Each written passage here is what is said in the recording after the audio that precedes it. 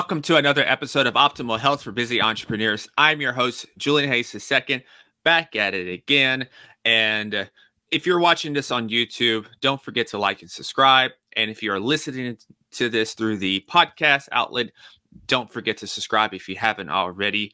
And as always, the mission here is to create generational health and wealth. And with that said, it is time for another State of the Union for your health.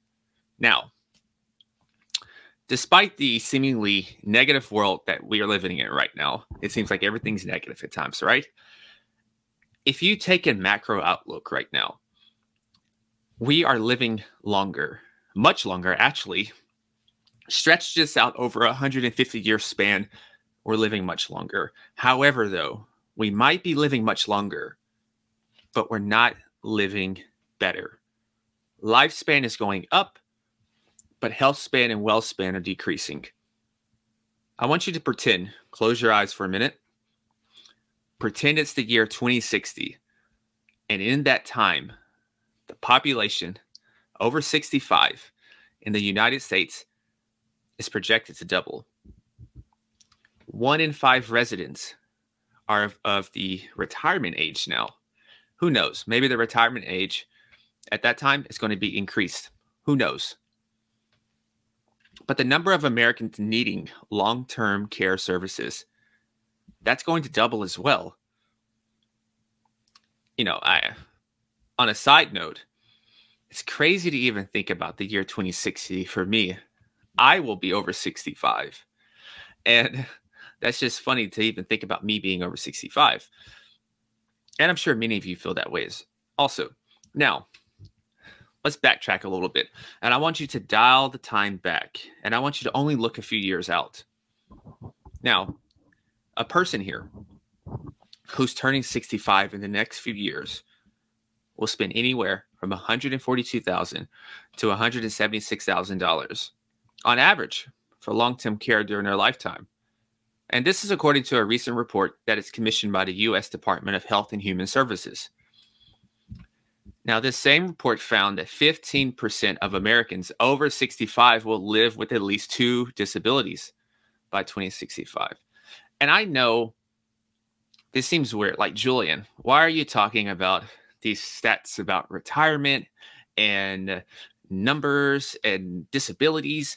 I'm 34, I'm 30, or even 25, or I'm just 45. Why is this on my mind? Well, 1, we have to think things long term. And 2, as an entrepreneur, executive, business owner, and a human being in general, this is going to affect you in some form or fashion. Maybe this doesn't directly affect you, but this can still manifest itself in the form of emotional stress as you watch a loved one slowly wither away. And this takes a mental toll on you as well. I can speak firsthand to that experience as I sat through this, as I watched my father over the years slowly see his physical health deteriorate. And I can see the stress that it takes, not just on me, but on the toll of everyone around you. And that is a different form, and that still can affect your performance. Now, this can also, of course, be a financial stress, which many have experienced. And this is not just a financial stress personally, but this can also be a stress to your company. You can have employees who are ushered into the role of being a caretaker, and that takes away these great people for your company. That is ultimately going to affect your bottom line. So therefore, these things do not exist in a silo. And these things have a second, a third, a fourth, a fifth, a sixth degree order of magnitude and effects that touches us all. And this is why we're all connected here. Now, these are the stats that are of current times. And the current paradigm of health and medicine, it's just about accepting this. This is a natural part of aging. This is just the thing that we have to look forward to as we get older in life. I am in my mid-30s, and I find it fascinating how many people that I knew from college and people throughout my 20s have just accepted that, oh, I'm in my 30s now, and these little aches and pains that are starting to show up is a natural part of life. My A1C, my fasting glucose, my cholesterol is up a little bit, but that's cool. It's just a part of life. I don't physically feel like I used to. It's just a part of life. And this goes into the 40s, 50s, and 60s. And I'm sure many of you have heard these stories. It makes no sense to me. Absolutely none at all. So this is why the very first thing when we think about aging, it's nothing tactical that needs to be worked on initially. The very first thing that needs to be addressed, aging needs a rebrand. Aging, and I'm going to say this in quotations, it needs to be destroyed and built back up, brick by brick, step by step. Because right now, people think of aging as something that is untreatable, something that is just a naturally occurring part of life. It's naturally just as the day turns into night and the night turns back into day. And when you think of aging and getting older, thoughts of stubborn weight, a slower metabolism, you're just colder all the time. You have poor looking skin. And for the men out there, certain equipment is not working as it used to work. Aches and pains, as I mentioned earlier, they're expected. They're a normal part of life. In fact, you probably bond with other people that experience these similar aches and pains, and you normalize it. But I'm here to tell you that this isn't the case. It doesn't have to be. Aging is a disease, and we have to cement that through our heads, that aging is absolutely a disease. Aging is the main culprit of all the other chronic illnesses out there. All the other situations pertaining to health is aging. Aging is at the middle of that. Aging is the mastermind. And I will get more into detail later on that.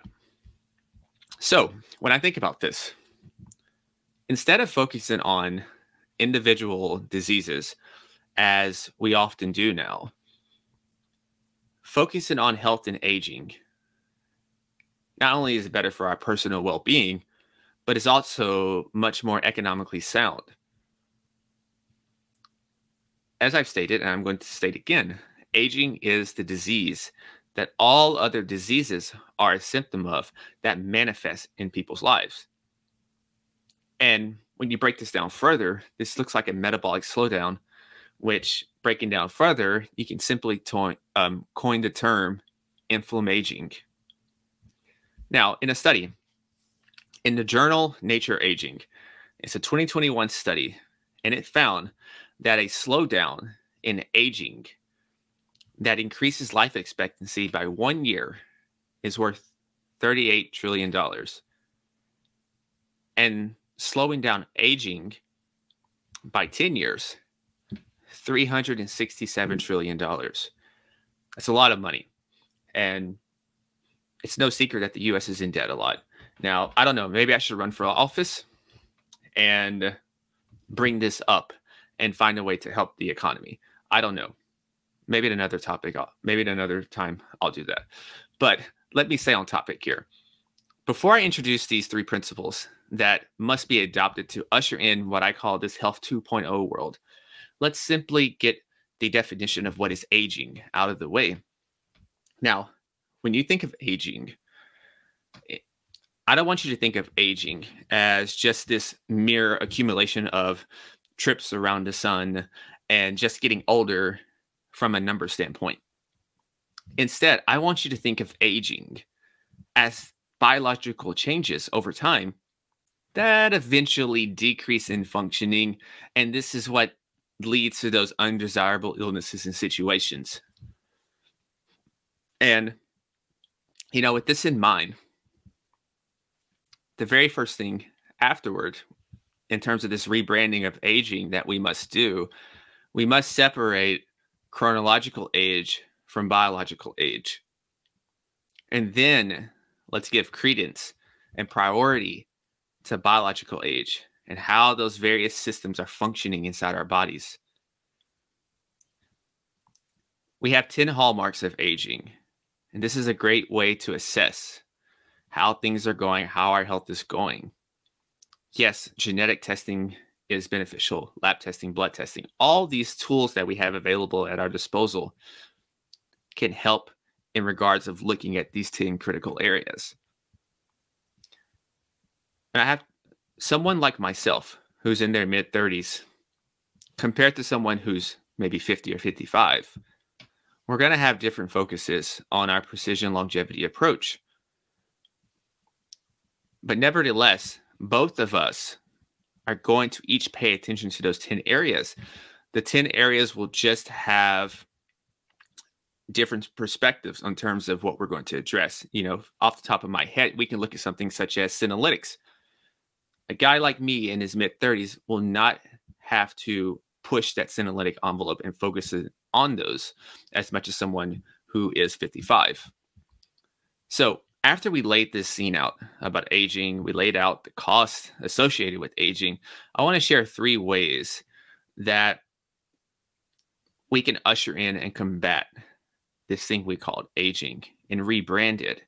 And I'm going to do this in the manner of, I want to contrast Health 2.0, which is the new way, the new world that I see, with Health 1.0, which is the old way of doing things. You can say it's modern medicine. You can say it's the modern world in general. So the shift, number 1, the very first shift that we see is that Health 1.0, it sees aging as a normal condition, and it doesn't require interventions. When you mention aging in this 1.0 world, someone says, oh yeah, it's just a part of getting older, I guess. And it's just, and they leave it at that and they keep it moving. In the Health 2.0 world, aging is the central condition that demands and needs the treatments and the interventions. Health 1.0, it sees slowing down and having a harder time staying fit and healthy. It's normal. It's a natural current. Not only does it sound like complacency, which this is plaguing society right now. Society is becoming much more complacent. But this makes also getting chronologically older sound terrible. This sounds like something that I should dread. I don't want these things. Is this what I have to look forward to as I get older? Is to just be a lesser version of myself? That sounds terrible. So in Health 2.0, we recognize that at least 75%, and maybe even a little higher percentage actually, that all the ailments that affect us, that could potentially affect us, all of these things, they're lifestyle driven. And the cause of that is aging. So if the cause of 75 or more % of these ailments, if they're lifestyle driven and they're a result of aging, why not just attack aging itself? So Health 2.0 sees that aging is essentially the head of the octopus, and all the other ailments and situations that I call, some people may call diseases or chronic illnesses, those are tentacles out there. But at the middle is the head, and that's aging. And so we put that in the central spot and we focus on that. And what that does, when you focus on aging and you know that it's mostly lifestyle driven and that you have more control than what you initially believed, you realize that you have control over the experience of how you live life in the coming years and in the coming decades. You realize that you, with this control, have control of generations after you, that you can be the spark that ignites many that come after you. That is the crux of generational health and also generational wealth that comes from this. Because in my world, accumulating trips around the sun, with chronological age, it comes wisdom. But it doesn't just come wisdom by itself. It has wisdom that is also maintaining optimal health as you're doing this.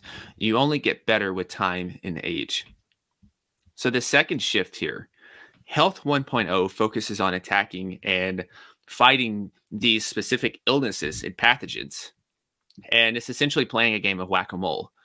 Knock one off, three more appear. Health 2.0 operates with a geroprotective mentality. Now, if you hear the word geroprotective, which sounds like a great word, I like the way that sounds, so that's why I said it. Now, another way to say this is simply anti-aging. They're essentially the same thing, right? Health 2.0 says, why age at all? The best strategy is to not age, at least in the way that mainstream and the Health 1.0 people term aging. Precision performance longevity is about the marriage between performing at your highest level possible while maintaining optimal health. They go together. It's a synergy. It's a marriage. It's a symbiotic relationship. Now, this may seem counterintuitive, as so many initiatives and campaigns out there focuses on eradicating and just getting rid of various ailments that are out there. For example, let's look at this. We've been fighting and attacking obesity for years. Different presidents and their teams have come throughout the years, and different organizations that say we're going to fight obesity and eliminate it. And these words sound good, but my eyes are telling me something else. My eyes and what I'm seeing as I go throughout the day, and I look at data, and I see that obesity has been rising. I see that metabolic inefficiencies have been on the rise. I don't see those areas getting better. I hear a lot of lip service, a lot of well-intended people, but the actual results are rather disappointing. And this is because Health 1.0 operates in silos. Health 2.0 operates with a systems mentality.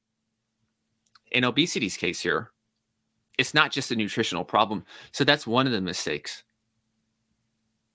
When you're thinking about obesity, there's mindset involved. There's a cultural issue. And there's environmental influences that have to be addressed. Now, Health 1.0 doesn't address the root cause of the situation. And I found an old slide while creating and jotting down some notes for this episode. And this was from a longevity medicine class that I enrolled in. And if you are on the YouTube right now, then you can see the slide that I have up.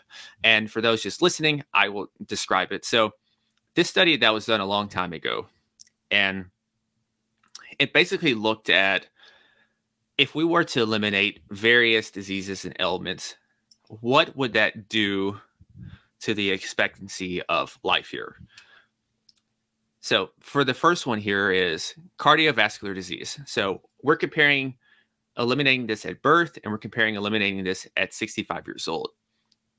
So cardiovascular disease at birth and cardiovascular disease, it got the Thanos treatment. You snapped your fingers and it's completely gone. It was an increase in 10.9 years. And at 65, it was 10 years. Let's look at something that's very prevalent now and that's increasing and that runs in my family a lot, and that's diabetes. At birth, it was 0.2 years, and at 65 years, it's 0.2 again. And don't get me wrong, I don't want to sound ungrateful or anything like that. 10 years is a big deal.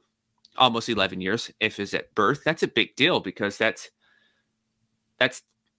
almost 11 years that someone gets to still be here to hang out with their families and to experience life. Hopefully it's and it will be a higher quality of life since this doesn't exist anymore. However, in the grand scheme of things, and for the vision I have of running around with your great grandchildren and not just seeing them, this is not coming close to that mission, because this is not close to 150. It's not that close still to making 100 the new normal. So this is still falling short of that. And if you think about it, once again, this is a health 1.0 mentality if we're just thinking about one thing here, because I get rid of one ailment, I still have a whole other host of ailments to address because I did not take care of the root cause of the entire operation, which is once again aging. And that is the critical issue of why focusing on the biological process must be the priority. So let's shift to number 3 here. And Health 1.0 focuses solely on quantity and specifically lifespan, while Health 2.0 focuses on lifespan, health span, and wealth span, the trifecta. Now, it's one thing to live a long time. You can say, hey, I'm living to 115, 120, 130 years old. But if I live to 125 years old and those last 25 years sucked and I couldn't do the things that makes me feel alive, that makes me feel human, that brings me joy, and I'm just essentially a body that's existing, that's a pretty low quality of life where I can't do anything. And compare that to someone who's living a long time while simultaneously experiencing a rich life. And this goes to running with your great-great-grandchildren and seeing generations, interacting actively with generations, and not just seeing them. It's quality over quantity. These 3 principles are the foundation to a neural way that operates with precision and a systems mentality. And you hear me say precision and systems mentality a lot because those are 2 critical and pivotal pieces that must be kept top of mind. You are a busy entrepreneur, an executive, a content creator. Time is of the essence. You have a lot of exciting things to do in this thing we call life. The world we live in is 2022. We do not have time to go around hoping and guessing and using outdated philosophies of how we go about nutrition, exercise, and the whole gamut of things pertaining to our health.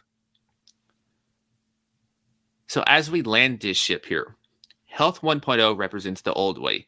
It's a dogmatic approach that has you avoiding problems and running away from them. This doesn't feel very empowering at all. It makes me feel smaller, even just saying it. This Health 1.0 model is based on fear, it's based on anxiety, which also takes away your control. And once again, this feels awfully like society. Now that I'm thinking about it, it feels like society right now. That's based on fear and anxiety, which then takes away your control and you feel powerless. Health 1.0 treats a symptom. It treats a solution. It treats a situation. But it only treats those things once they arrive. Once I can see the illness. Once I can, quote unquote, diagnose you as pre-diabetic or diabetic. Once I can see that you are 20 pounds overweight and your metabolism is in the toilet and your thyroid's not working that well.